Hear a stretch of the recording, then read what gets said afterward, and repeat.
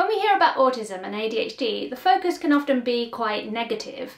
So we talk about the difficulties of being autistic or living with ADHD, or we hear from the people that love and care for us about the challenges of looking after or living with someone with these conditions. Obviously this is fine.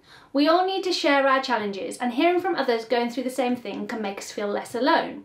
It can also help us to build a community and find direct solutions to the things that we're struggling with. But today I want to look at things from a different angle. I want to focus on the positives.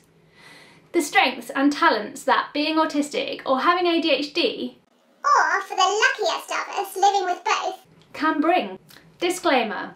Naturally, everyone who is neurodivergent will be different, and not all of us will have any or all of the strengths and talents I'm about to talk about. If you don't, do not feel bad. I am entirely confident that you have many strengths and many talents and are an entirely awesome human being. So just think about this video as me sending some positivity out there and recognising what awesome and amazing individuals neurodivergent people in fact are. So let's start with an obvious one. Honest and direct communication. If you ask us a question, you are likely to get an honest answer.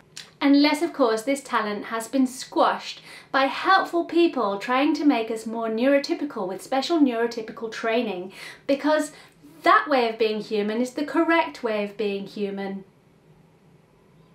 Not all neurotypicals find our way of communicating uncomfortable. I have friends who have told me that they find it refreshing that I am direct and honest. It can be helpful to not have to play games or interpret subtext to know what a person is thinking. It's also helpful to know that they're unlikely to have a hidden agenda, that is, saying one thing but meaning another.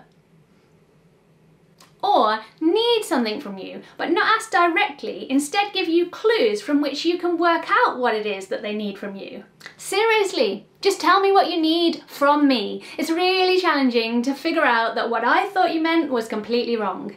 I also really value my neurodivergent friends for this quality. I know that if I've asked them something or said something, their response is likely to be an honest response, and so I don't have to then spend hours and hours overanalyzing and trying to figure out what they meant.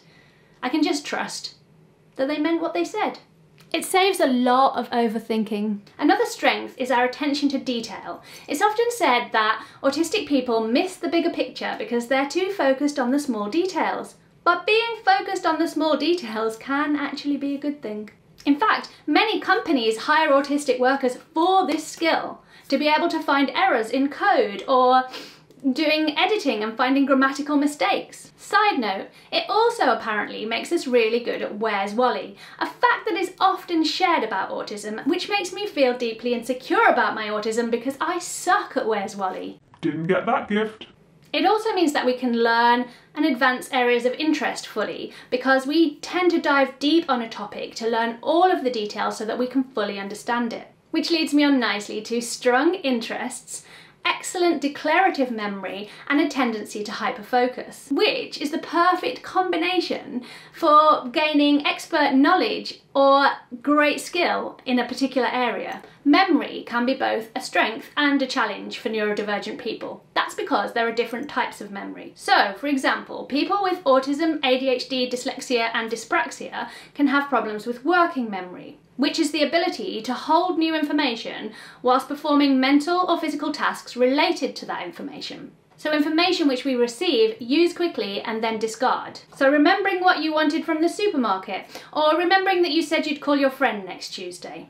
My working memory is really bad. I always tell people, if you don't see me write it down, it ain't gonna happen. However, we tend to have really good declarative memory, which is the conscious recollection and storage of information. This means that we can learn about something in great detail and then recall the knowledge when needed, which is really useful for exams or just demonstrating knowledge on a particular topic. It's why some autistic people can remember phone numbers, passwords, and other strings of information really easily. Not me though. I don't use my declarative memory like that. For me, it gives me the ability to know lots of song lyrics and remember all the meals I ever ate. The first is actually really useful because I really love singing, and it means that I can sing along to all my favourite songs easily. When my children were little and we'd drive around in the car, they would say to me, "Do you know the lyrics to all of the songs?" Because I would just be singing along to everything that came on the radio, and they were properly impressed. It's so much easier to impress children when they're tiny. The second is fairly random. If you spent time with me in the last 20 years and we ate, I can usually recollect exactly what we ate. In fact, I usually remember events like this. Oh yes, I remember the day that we met. We went for sushi and then afterwards we walked along the harbour and had an ice cream.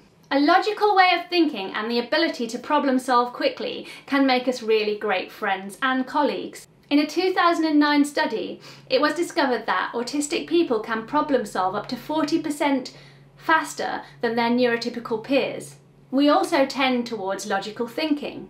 So for example, if a friend came to me with a problem, I would tend to look at the facts of that problem in an objective way and then come to a conclusion on how to fix that problem based on the facts. In addition, neurodivergent people are often told that they look at the world in a different way and have a unique take on things. Which means that if we combine all the skills that I've just talked about, we are likely to come up with a solution to a problem that other people just might not have thought of. We tend to have a strong sense of fairness. People with autism and ADHD tend to have a strong moral compass, which means that we hate injustice and we hate unfairness. In my house, that means that we're awesome at sharing things.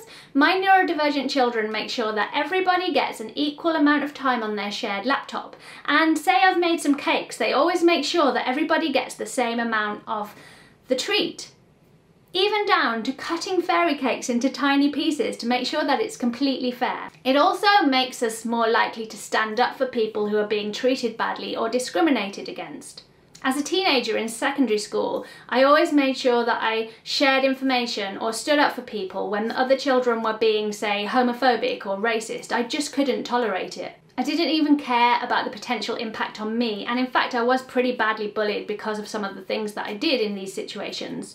All that I cared about was that something was wrong or unfair and I had to set it right. I love the fact that neurodivergent people have such a strong moral compass. Go us! Yeah!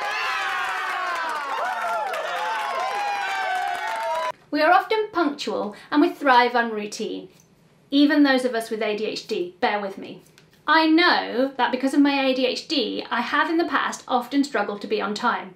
So now I have systems that help me to get places on time, and in fact I'm usually early because I'm so terrified of being late. Being punctual and thriving on routine makes us efficient and means that we get tasks done. My eldest daughter has a really hard time with executive functioning, so we've made sure that her essential tasks are actually built into her routine. She does those tasks at the same time every day, which means that she rarely misses doing them because she loves to follow her routine. Finally, we can have engaging conversational skills and a brilliant sense of humour. We are great conversationalists because of our passion for our interests and our unique take on the world.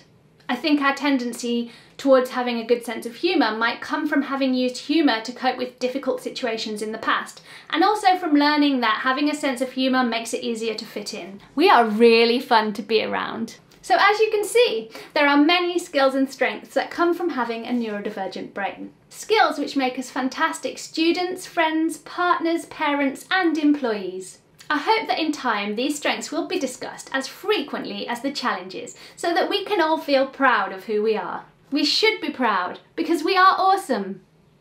Yes, you. You are awesome. I hope that you've enjoyed today's video. If you have, there are a number of ways that you can support my channel. If you liked the video, you can press the like button. If you'd like to see more content from me, you could subscribe to my channel. And you can join my members club, the Purple People, to support me financially as a creator. Click the join button on my channel to find out more. Thanks for watching. Goodbye.